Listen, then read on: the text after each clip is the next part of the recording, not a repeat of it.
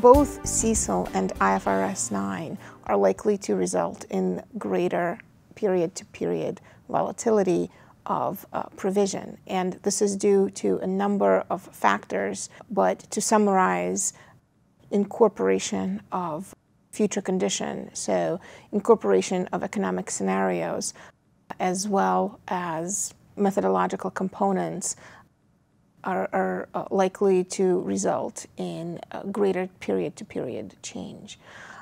So it's not just the initial assessment of allowance for credit losses that matters for a given instrument.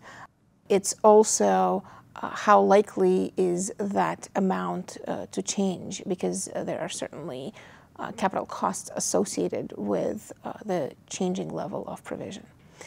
In an upcoming article in Risk Perspectives, we explore this topic. How do we measure volatility in a portfolio, and how do we measure volatility of allowance of individual instruments to better manage the overall lending portfolio?